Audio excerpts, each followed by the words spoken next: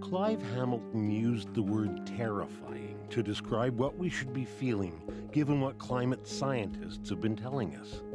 Some have argued that terrifying people is the wrong way to go, as it may produce hopelessness.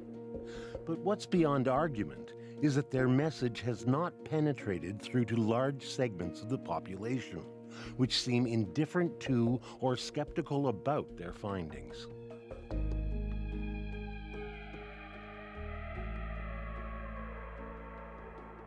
And that's why the audio you're now hearing was created.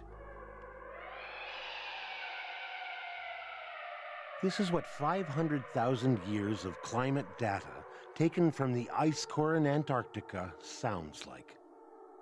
The carbon dioxide and temperature data were converted to a musical score by composer Chris Chafe. The pitch goes up and down for a while. And then it goes up and keeps going up and doesn't come back down.